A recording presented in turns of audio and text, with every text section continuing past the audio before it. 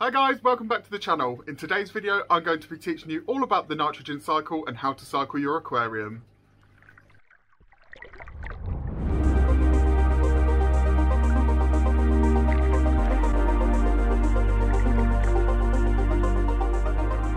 Hi, welcome back to the channel. So like I said, in today's video I'm going to be talking to you about the nitrogen cycle and giving you ways to help cycle the aquarium. Now, when you're new to fish keeping, it can all be quite daunting. A lot of people get really bad advice from fish stores that say, yeah, set your tank up, chuck some tap water in it, leave it for 2 days and come back and get fish. It's not that easy. If you do that, you may have success, but you could lose a few fish on the way, and it's not advisable. So today I'm going to run you through a couple of ways that you can cycle your tank correctly without putting any fish's lives at risk. And it means that you'll have a healthy aquarium that will be well established, and you'll have more success in the future if you do it properly right from the beginning. So water quality is essential if you want healthy, good looking fish. And they often say in the fish keeping world, it's not really about looking after fish, it's about looking after water. Once you master the water chemistry, the hobby will be much more enjoyable for you, as you'll have a lot less to worry about. A newly set up aquarium does not contain enough bacteria to complete the nitrogen cycle. Once given a source of ammonia, the beneficial bacteria will begin to multiply and colonise in the substrate, the filter, and any porous materials you've got in the tank like rocks. The first thing you want to do when you add your water into the aquarium is you need to dechlorinate it. If you don't dechlorinate your tap water, then no bacteria is going to grow, because the chlorine in the tap water and all the other nasty chemicals will kill the bacteria. So first of all, you need to do that. Things that you can use for that is things like Chlorine Prime, lots of other things. I use one by Interpet. There's loads and loads of water dechlorinators. So use the one that you find best. Chlorine Prime is sort of like up there with the one that people really recommend. I've never used it myself, but you can use that. I'm going to pop up a slide now of the nitrogen cycle. Now, if you just look at this, you can see all the way around the circle that it shows you all the way through the nitrogen cycle, from ammonia to nitrite to nitrate, where it all comes from, the proper names for it all.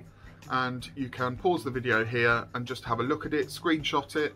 It's always good to have on hand, and that way you have got it on your phone or however you've taken a picture of it, and you can reference it back again. Okay, so like I say, first of all, you're going to need a source of ammonia. Now, you can get this in a couple of ways. One, you can add fish food to the tank, and then as that decomposes, it lets off the ammonia, and that can start the cycle. Or two, you can buy ammonia in a bottle. So it's pure liquid ammonia. Usually about 10% is the one that you buy in the stores. And you add that each day, and that basically feeds the bacteria and keeps the cycle going. There is another way that you can cycle your aquarium, but we'll come back to that in a bit. So once you've added your dechlorinator, so by this point you'll have already needed to have worked out how many litres or gallons your tank is for the dechlorinator. But basically, if you don't know how many litres or gallons your tank is, there's loads of calculators online. You can just pop in your measurements of your tank, and that will come back and tell you exactly how many litres or gallons it contains. And then what you want to do is take your tank with your dechlorinated water, and you want to go online, search for an ammonia calculator, and what that will do is tell you, for the amount of litres of water you have, how much ammonia you need to put in millilitres to get it to 3 ppm.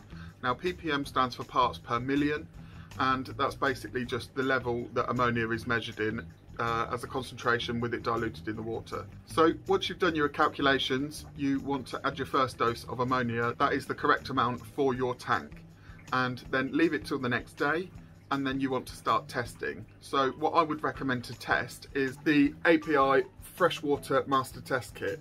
I've done a separate video on this. I will pop it in the description so that you can click on that and go and watch it. That explains in really simple terms how to use this test kit. A lot of people have found it very useful, so if you don't know how to use this, go back first and look this up. Now, from the day after you've done your first dose of ammonia, you want to start testing. Just for the ammonia now, there's no point testing for anything else because it will not be present. So on this chart here that comes with your test kit, if you look on the ammonia, it goes up like this. So you want it between 2 and 4, so you want it about 3 parts per million. Now that's the reading that you want every single day, and that's why we have to dose with the ammonia. So when you test it each day, you can put on the Ammonia Calculator online what your litres per tank are, what your current reading is, and it will tell you exactly how many millilitres of the liquid ammonia to put into your tank to bring it back to 3 ppm. And that way you're giving the tank a constant source of ammonia to feed the bacteria as it grows. You want to be doing that for about a week, and after a week start testing for nitrite. And if you test for nitrite and there is nitrite present, then you know that the cycle has started in your aquarium. You want to be doing the test for the nitrite every other day, and you should see it gradually start to rise and then it should start to fall. This can take several weeks. There's no specific set time for this, so it is all about the testing. So you just got to test until we get to the end result. Then finally, when you test it and you've got ammonia levels of 0 and nitrite levels of 0, and you're showing some nitrate levels up to about 20, but you'll probably find they'll be quite high to begin with, up at about 40, then the cycle's complete and you are ready to add fish. So what you want to do then, if it is up to about 40, I'll show you on here. So you want your ammonia at 0, you want your nitrite at 0, and this is your nitrate. So you can get it up to about 40, but then you want to be doing a water change. So you want it sort of around this colour. And once you've done a water change, that'll remove the nitrate from the tank and you are ready to put fish in. Now remember, if you're not putting fish in the tank straight away, you will need to continue to dose the tank with ammonia every day to feed the beneficial bacteria, because otherwise they will all die off and all of your cycling will have been for absolutely nothing. So make sure you do that, it's very important. Also take into consideration that the amount of bacteria that's in there has grown and colonised to cope with the amount of ammonia that you are feeding it every day. So you need to take into account that when you are adding fish, you don't want to add too many all at once. You want to add a few. Fish stores will give you some good advice on this, but mainly independent ones that you want to listen to, even though they can be a bit sketchy. Just don't add them too fast. Add a few, wait a couple of weeks or a week at least, and then add some more. And then basically your bacteria, as the levels of waste from your fish grow, raising the ammonia output, the bacteria will grow to be able to eat that and transform it into nitrite, then nitrate. What I'm going to do now is I'm going to pop up a chart over the screen. Now looking at this chart, you can see on here that we are dosing the ammonia, and then on the chart it will show you that the levels will rise over a period of time. Then as the nitrite starts to come in, that will join it too. Then they will both fade off to nothing, and then you will have nitrate. Now once you get to the readings of nitrate and the 0 on each of the others, as you can see on the chart, then you will know that you have completed the cycle. Now don't forget, nitrate isn't overly bad for your aquarium, and especially if you've got a planted aquarium, it's really good for the plants to eat for fertiliser. They will take some of it out, but you will have to do water changes, not only to give them fresh water, but to also reduce the nitrate levels, and that will basically keep you having a healthy tank, because nitrates are dangerous in high quantities. Another method that you can do is to add fish food to the aquarium each day. It will probably take a bit longer. It's not as controlled, as you don't really know how much food you need to add to give off a certain amount of ammonia each day, but it is doable. So don't panic if you don't want to do the ammonia thing. You can just pop a bit of fish food in there. When you see the ammonia levels fall below that 3 ppm, pop a bit more in until it raises it. Just don't put too much in, because otherwise it'll have a massive spike. And it will just slow everything down. Now there is another method called the fish in method. I don't recommend this at all. Many fish keepers don't recommend this. Basically what it is you just set up the tank, chuck your fish in. Now you're basically using the fish as the source of ammonia to build up the nitrates and things, but what's going to happen is you are going to get a spike in ammonia because there's no bacteria there to turn it into nitrite and nitrate. And your fish are going to get ill. They're going to get ill from the ammonia and they will probably die. People say, oh well, I've done it with goldfish and I just buy cheap fish and it was fine, they were fine. They might seem fine, and yes, it will probably work, but it's not very kind on the fish. You are basically torturing them to cycle your aquarium the easy way. And it's actually not easier, because you're going to have to buy more fish. You're going to have ammonia up and down all over the place, and you're probably going to end up with a really cloudy aquarium that's probably green and doesn't look very nice. So I really wouldn't recommend doing it that way. Stay away from the fish in cycle. If you are going to do it, you do need something like Seachem Prime to reduce the ammonia out of the water and things like that. But I really wouldn't recommend it. Don't do it. Lastly, the other way that you can cycle your aquarium is by using already cycled filter media.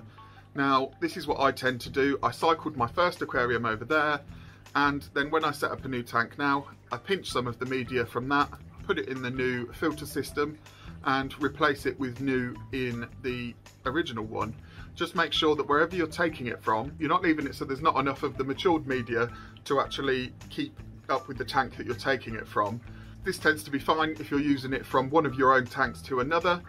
Some people will get it from a fish store, some fish stores will let you do that, or some people, if you ask on a local hobbyist page, they will exchange you for some cycled media for some new media. This can be a little bit dodgy, because if they've got worms in their tank or parasites, they could come across in that media, and then before you've even set up your tank, you've already got parasites in there. So do that at your own risk. I personally wouldn't do that, but you can. Now, when you are moving established filter media from one tank to another, I've actually done that this week with this tank behind me. I hadn't planned on setting this up yet, and this will be my cichlid tank eventually, but we've been having a white heron visit the pond. So this lovely little animal has basically gone to my pond. I thought I had enough coverage in the pond, clearly not. It's eaten my original 2 goldfish that were probably about this big, and there was 18 fry, which are now not fry because they're these, and it's eaten all of them apart from 7. So I've managed to rescue these guys. I'll show you some footage of them now. I've managed to rescue these ones. They're doing really well in this tank. Obviously they're not going to stay in here. What I'm going to do now, the pond is empty of fish, I'm going to take the pond down, I'm going to make it deeper and wider, and then in the spring when the temperatures have raised again, I'll pop these fish back into the pond. So yeah, there's a few ways of how you can cycle your aquarium. It can be very confusing when you start off, but hopefully my videos made it a bit more simple for you. Just get a pen and paper when you start watching the video, or watch it back again, write down a few tips, and just follow them, and you should have success. There's no reason why not, but you've just got to be patient, unless you've got the filter media and you're starting off straight away. But like I said, with this, I did borrow media, so it was already established, but there wasn't enough media in there to cope with the goldfish. So I did have a spike in ammonia. I know that because I was testing. The only way you know what's going on in your tank is if you test. So I can't express that enough. You need to test your water. So I identified straight away the first day that the ammonia had gone high. It wasn't overly high, it was just up a tiny bit, but that allowed me to then do a 50% water change, and I've had no problems with it ever since. I will test it again in a minute, and if it has gone up again, I will do another water change. So it's just about keeping on top of it. It's not a lot of effort, you just have to monitor it. I've got my little book here, I'll show you. I was quite sad and I painted my own. I write down all of my parameters in this book, and that way you can look back and you can go, right, okay, well, this is when the ammonia was there, then the nitrite kicked in here, this on this day was this reading, blah, blah, blah, blah, blah. And you've got a track of it then. So just so you know, you don't have to do it, but I find it quite helpful. So I hope you've enjoyed today's video, guys. If you've liked what you've seen, then let me know in the comments. If you've got any questions or need to know anything, ask me and I will reply to you. I did say in the past couple of videos that I'd set a goal to get 100 subscribers before Christmas, well, by Christmas Day. And we've smashed that. I've now got 103 subscribers, so thank you so much to all of you guys. It does mean a lot to me. Welcome to the family. Anybody watching now that hasn't subscribed, just click the button and join the family. We'd love to have you. Drop us a like if you've enjoyed the video and turn on the notification bell. A few people said they haven't been notified when my videos have gone up. What you need to do, you need to click the notification bell and click all. That way it won't just send you the occasional one, it will tell you every time I upload. So I hope you've enjoyed the video, guys. I will see you all next week. Have a great week. Bye!